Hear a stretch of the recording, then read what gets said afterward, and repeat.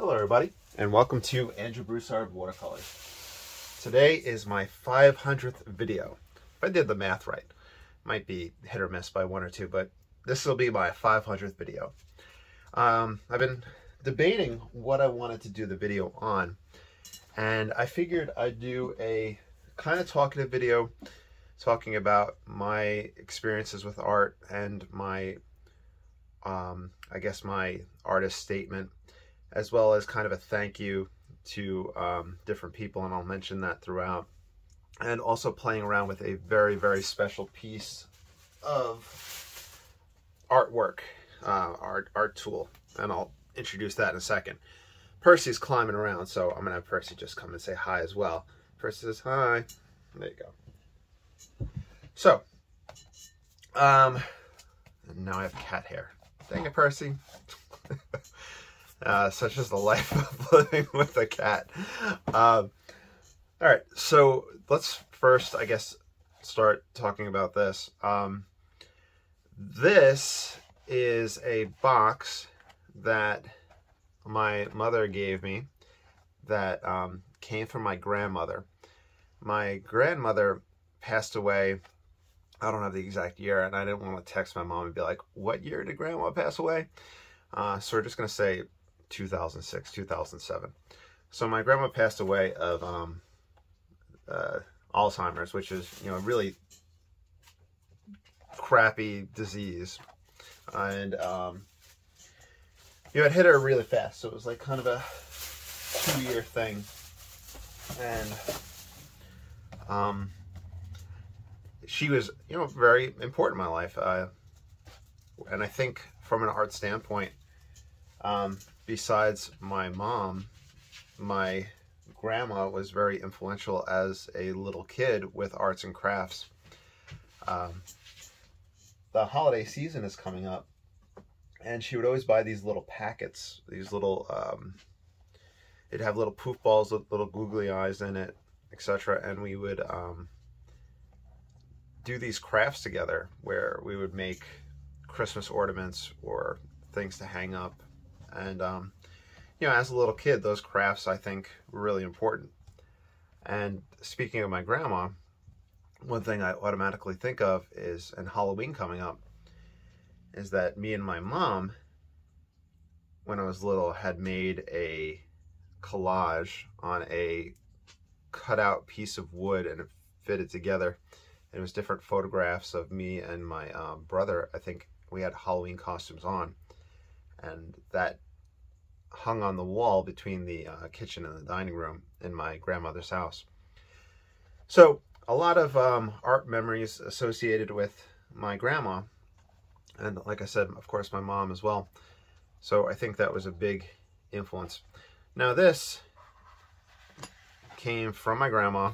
This is, I don't know if Grumbacher or Pastels are made anymore.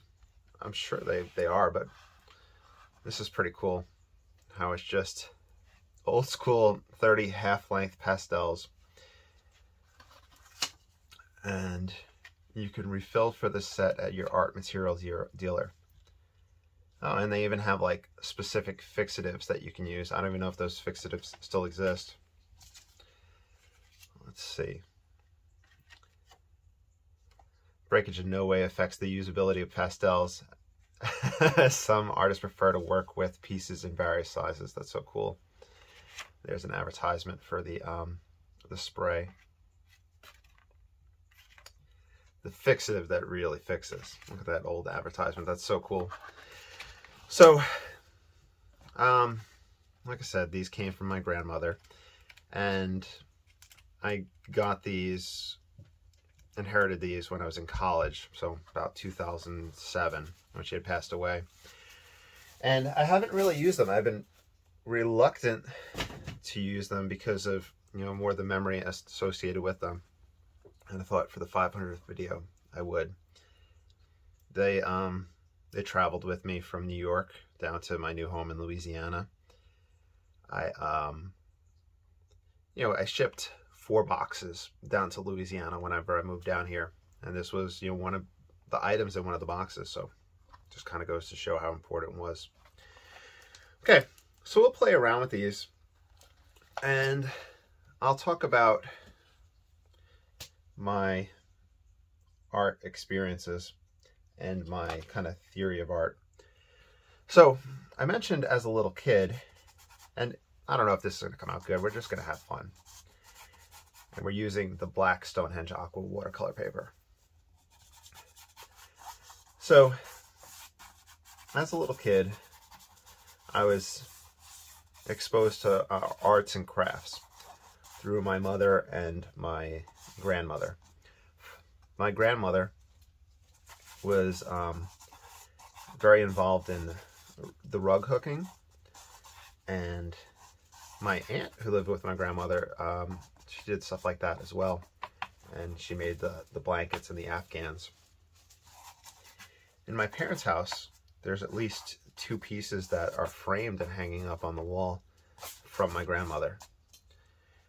My mom would take me to the library and sign me up for different events that were geared towards kids. Whether it was a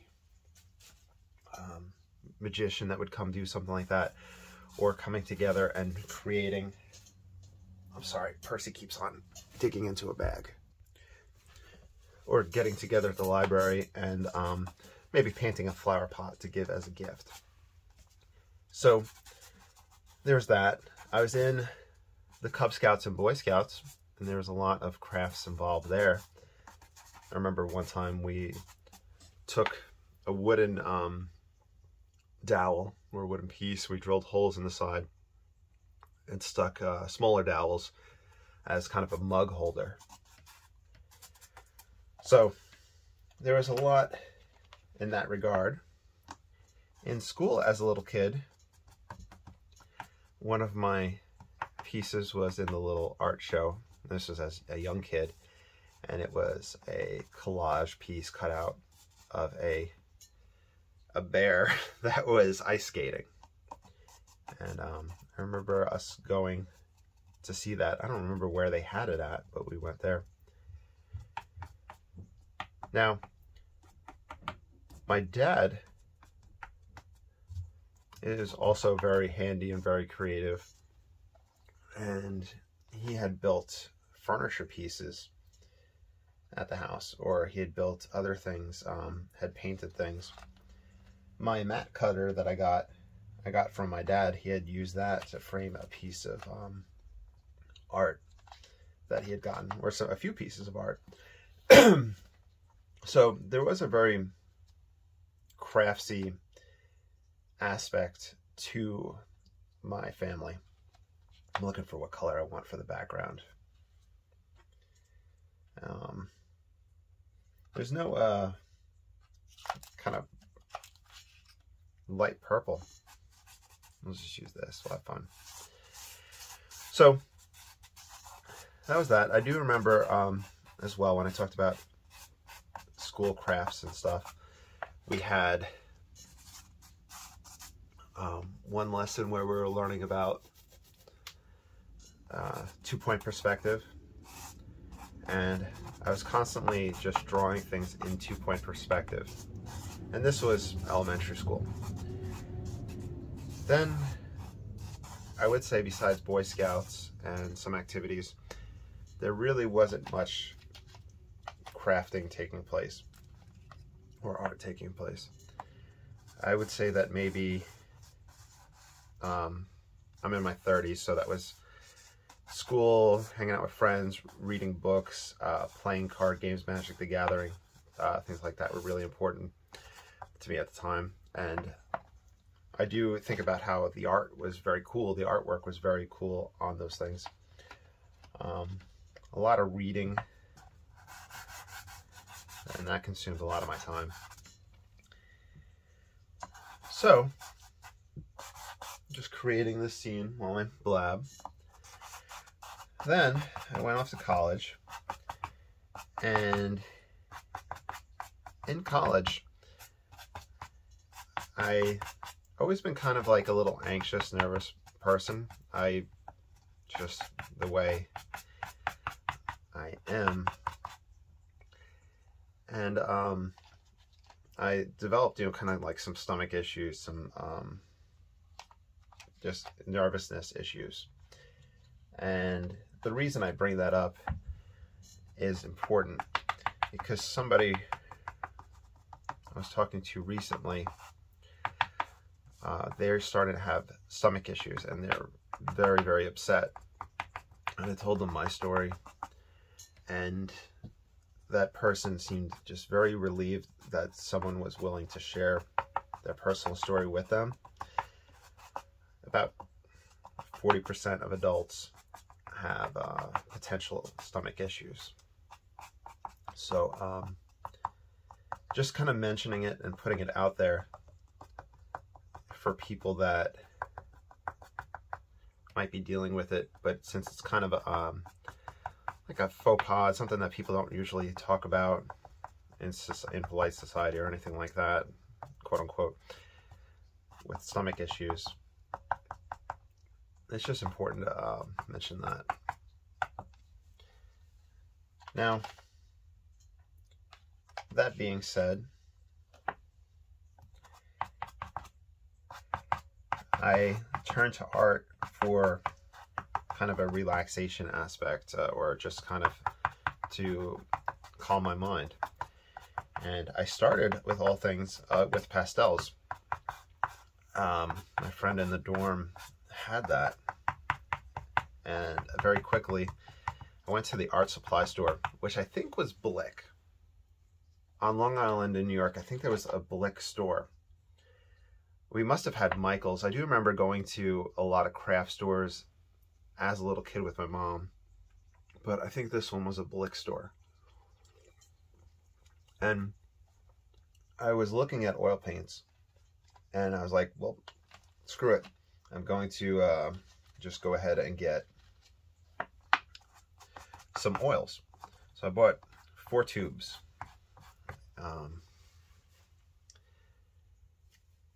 I bought ultramarine blue, alizarin crimson, and lemon yellow.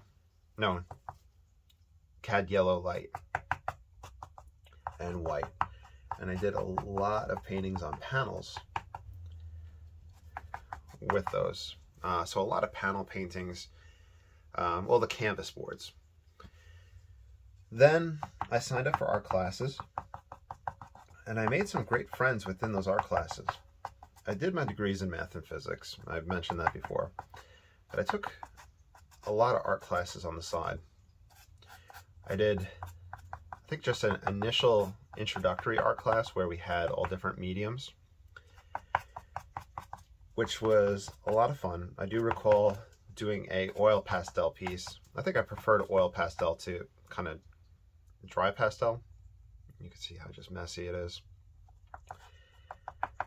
Of a Cezanne, the card players, which is hanging up in my bedroom at my parents' house, and my dad has requested that piece, like he wants to hold on to it. We also did pen and ink. We did ink washes. I think there were some value studies of still lives. And I do remember the professor saying one thing to me, don't try to draw all the fabric, just kind of get the idea of it. I don't think at the time it really made sense to me, but as I've progressed in the art world, it makes more sense. I had this one professor that I took 2 or 3 times for life drawing and painting for oil painting classes. And he was really good. Chris Semerjeff. I believe he's still around. I've Googled his name and I've seen some stuff for him. Just trying to get the spelling of his name right whenever I Google it. He would take our palette knife and kind of scrape directly onto the painting, which sounds devastating, and it was at first, but it kind of taught you that to not baby your painting, to take those experimental leaps. Don't treat everything as a finished work of art. Like, you just gotta learn, experiment. And I think I had expressed interest in art to him. I mean, obviously I was there as an art class, but also expressed interest.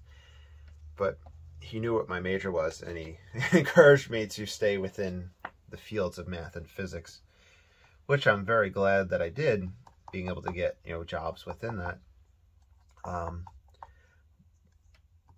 And that's kind of like, pursue your dreams, but also have that fallback, where I'm 10 years into teaching now, and about 10, 20 years, I guess I can retire. And when I get retirement, hopefully by then my art is good enough where I can have potential jobs going with it. So that's been one of my kind of long-term life approaches, where don't hesitate to get into art, but as well taking a long-term idea. Had a great professor for photography, black and white. I did photography in high school as well. We had a darkroom. I think I took 2 classes, 2 years of darkroom photography in high school. So that was an art aspect there. I wish I had taken advantage of that access to the darkroom more. Even in college, I did 1 or 2 classes in darkroom photography, and I really enjoyed it. And now I'm back into photography, where I don't have access to a darkroom, so I have to use darkroom changing bags, and I have to do alternative printing processes, so I don't have an enlarger. By the way, if you're watching this and you have old photo stuff, old cameras, film cameras, enlargers, and you're like, you know what, I should totally send that to Broussard, I would totally appreciate that. Let me know.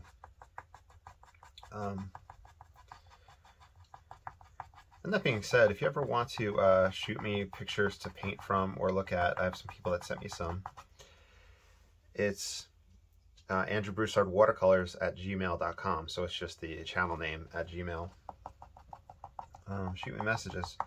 We have a camel artist who comments a lot, and he had sent me links to his Pinterest, and he had just some awesome paintings up on there. But his Pinterest art name, I think, was different than his YouTube name. So if you're watching this whole thing, just comment your name. Camel artist. Okay. So I mentioned the photography aspect. I mentioned that I had a great sculpting professor in college, where he had some really interesting ideas, and we had really interesting experiments. One, we took the wire of different gauges, and we had to make a model of a hand from it. And I made a very ghastly Nosferatu-esque hand that came out really good. Unfortunately, I don't think I have any pictures of that anywhere. We did some other stuff. So I also had a professor, I don't remember the name of the art class, and hopefully I pronounced his last name right, Grady, Professor Grady, I'm just going to call him that. And it was a very,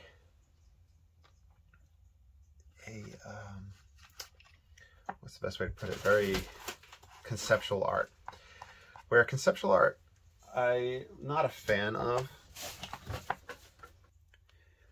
but he taught me to appreciate conceptual art, where each week he would give a different assignment, where it was something based off of just lines and depth, or building a little structure and placing it somewhere in the building, and how the locale of a piece of art and its surroundings affected the art and the surrounding. Just kind of stuff like that, that just really, just a great approach, very personal fella. I'm friends with him on Facebook, and he just does such interesting artwork. He has a photo series called Incidental Art, where He'll take photographs of just places, just walls, just the ground, just something that just has interesting patterns. And that's just a great way to look at the world and to look and get inspired by art. So he was a huge influence. I believe that's all the art professors I had up in New York. When I moved down to Louisiana, I moved down here to, because of the cost of living, to being a teacher, the pay, the traffic on Long Island. I just wasn't a fan of those things. It just wasn't for me. And when I moved down here, I went to UL, University of Louisiana in Lafayette. And while I took my alternative teaching certification classes, I started doing my, so I continued with art. I signed up for painting classes and drawing classes. And I believe there was even a history of art class that I took in there. Which, a history of art class is really interesting. I recommend either reading a book on it or watching a video on it, something like that, just to see how it just flows from one subject matter to another. I know that there is issues with focus on art within Western culture, but if you expand it to beyond just Western, you also have the Asian arts in there, and you also have the arts out of Africa. You can really round out and get a good understanding of what's going on. The drawing class that I took at UL was one of the best classes I have ever taken, where in New York, I focused on application of color next to color and looking for it throughout. Within the drawing class, the charcoal class, and I've mentioned this I think a lot in the videos, where look for the texture and the movement and the wiping back and forth and helping create that 3D shape. And my drawings weren't really good by any means, but I felt like I had learned just so much from that. And you could see he would show us before and after of people in that class and how good they did. They changed how they progressed. So it was just a really solid classic approach. So then I took a hiatus from art. Then I mentioned a lot about how my inclusion teacher, because in my classes I have some students who receive special ed services, and I'll have a teacher in there who will help assist, and then later on in the afternoon reinforce and help those students. I'm trying to get all the colors from here. Obviously, of course, you don't want to like put every single color in a painting, but I'm just having fun and talking. It's my 500th video. Just indulge me.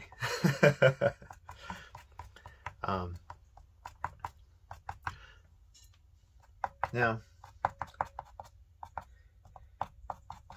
so my inclusion teacher had talked about watercolor pencils, and somehow that led to me getting into watercolor, Chinese watercolor. Then about 2 years ago, moved into Western watercolor.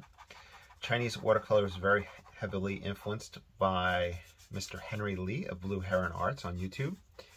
This is where a lot of YouTube artists, the thank yous will kind of come in. Then from there I went to Western watercolor. David Usher, Alan Owen, Stephen Cronin, Joe Menza, all of those people, very important to me. Rick Sukowitz, that's how I'm going to try to pronounce it. I looked at it the other day. I was like, I gotta make sure I know how to pronounce it next time I mention him. Now I can't get it again. His barn painting videos really influential on me. Stephen Cronin's approach to watercolor, that fast and loose Ron Ranson approach, very important. Books by Zoltan Szabo and James Fletcher Watson, very, very important. And then there's Stuart Davies, who I look at for oil painting, and then I carried that over into the Western watercolors. I got into oil painting again, and then from there got into pen and ink again, and got into photography again. And I think before I get into my kind of artist statement, there's a few other things that I have to thank people for. My friends who were, first of all, very supportive of my art, and I think saw that I needed an outlet of some sort. And that was very important, having that support.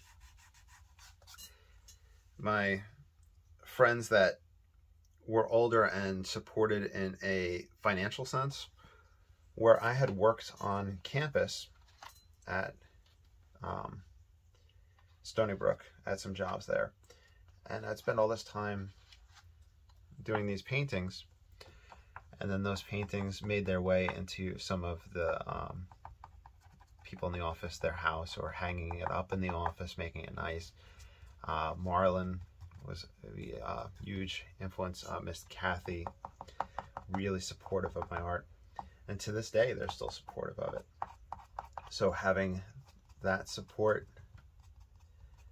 from that aspect, I don't think selling art is necessary, but for me, I think it helped.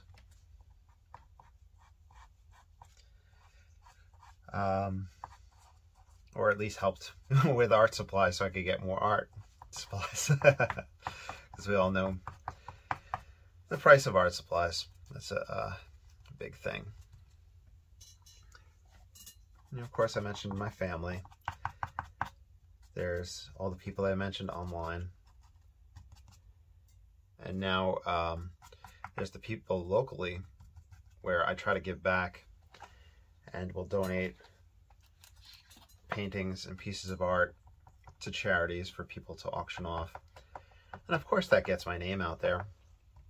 You know, there's like Mr. John with the Abbey Players. There's Miss Harrington with them as well. There's my friend Rob, involved with the Rotary Club. Miss Angie. All these people that I've donated to and that they've auctioned off my pieces has helped, I guess, in a sense, make me feel reaffirmed that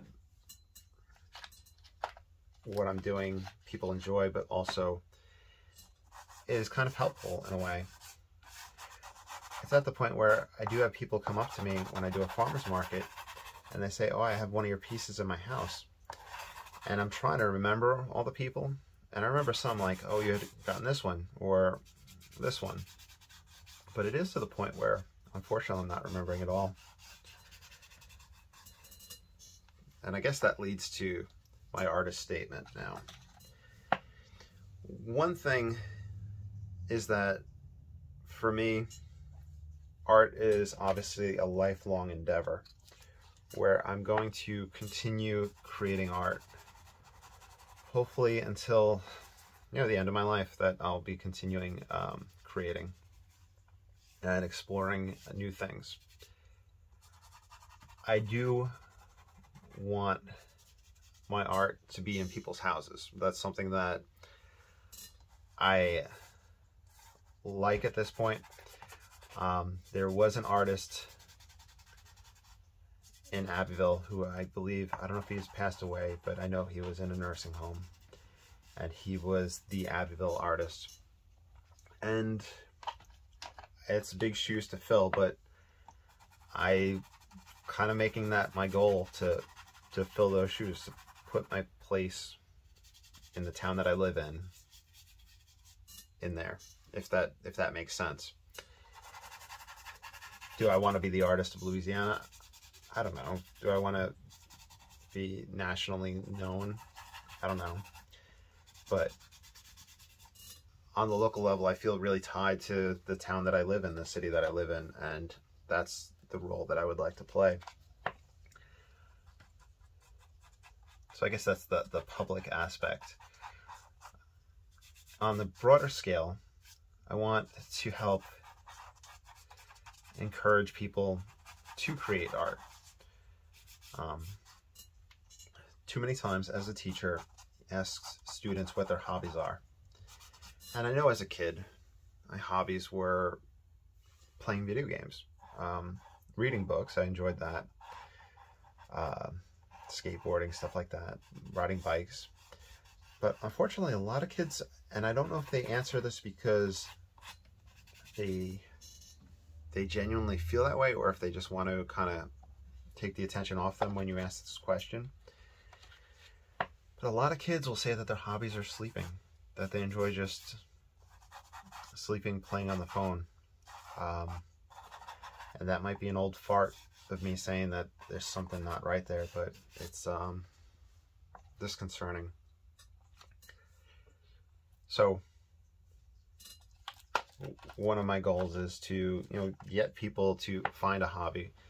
It doesn't have to be watercolor. It doesn't have to be art of any form. It's just to find something that helps you with your getting through the day. We all need something. I've talked about powerlifting. We found that powerlifting is necessary, and helpful for some kids. We've crafted, great young men and women through powerlifting that have gone on to do great things. And they don't have to do powerlifting. They don't have to do a sport. But there's something better out there than just laying in bed doing nothing. So there's that. The teaching aspect of art, I really truly enjoy it. I do enjoy these videos. The exploration, the comments that people leave, when people follow along and post something online and either tag me in it, or if I'm scrolling through and there might not be a tag there, but they say Andrew Broussard, it really brightens up my day. So I think that the approach that we take on this channel is pretty easy to follow. I don't know if this is so much an art statement or just kind of a talking about what goes on in my mind, but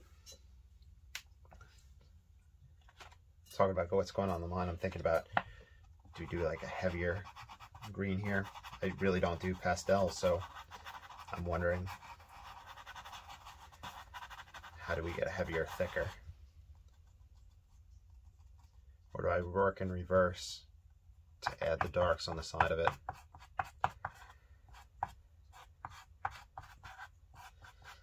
But yeah,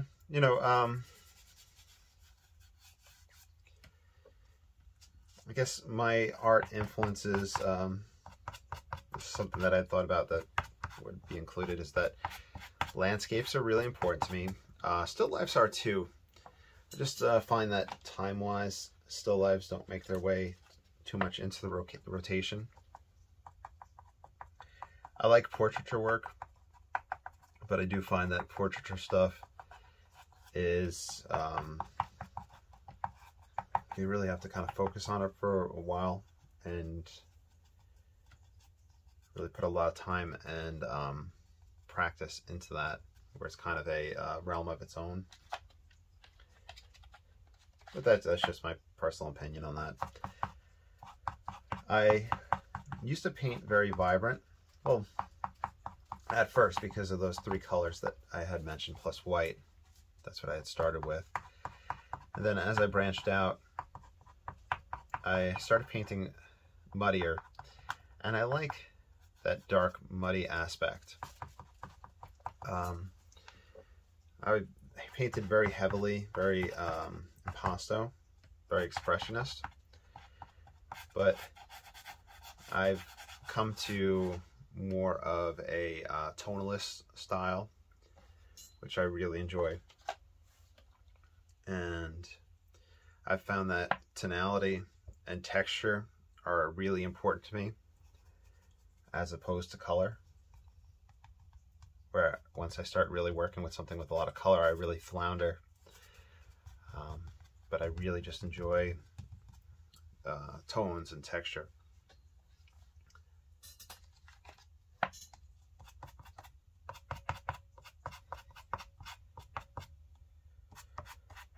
Creating imaginary scenes, creating a sense of depth.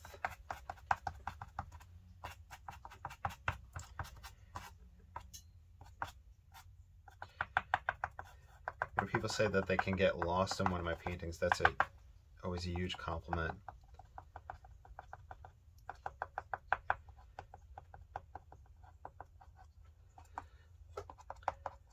Influence-wise, I was very influenced by the Hudson River Valley movement and the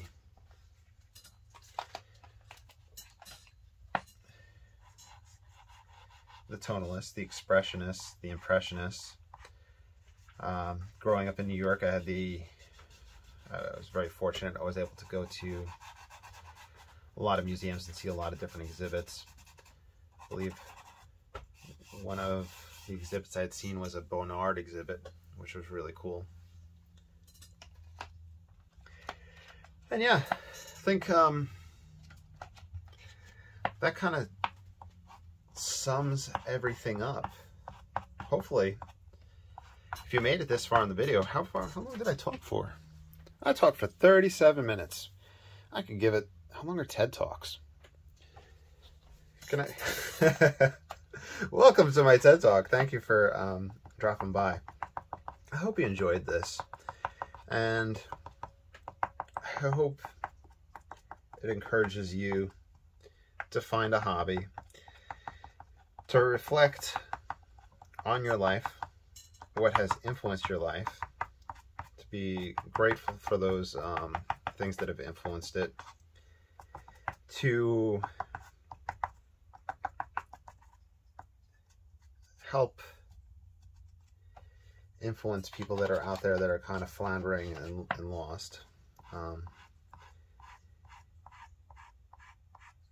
You know, take part in your community or something that can help people around you out. You know, become a part in some way, shape, or form. And yeah, and of course, I feel remiss if I don't say you're always welcome to follow along with anything I do on this channel. This is just an imaginary scene exploring, once again, these old soft pastels, the finest soft pastels from Gumbacher, which I inherited from my grandmother. She must have really not used them that much. But yeah, like I said, you're more than welcome to follow along with anything I do. Anything you do when you follow along. Oh, she got it from Macy's. It'd be great if there was a date on here. I'll have to look it up. If anybody was familiar with these, let me know if you had any idea, if you've seen them before. And, you know, please like, subscribe, follow. Let me know in the comments below what you would like to see. Here's to 500 more videos. If you want to support this channel, I have links down below. I also have ways you can purchase things from me. If there's anything you ever like, let me know. On that note, thank you so much, and I'll talk to you soon. Have a great day.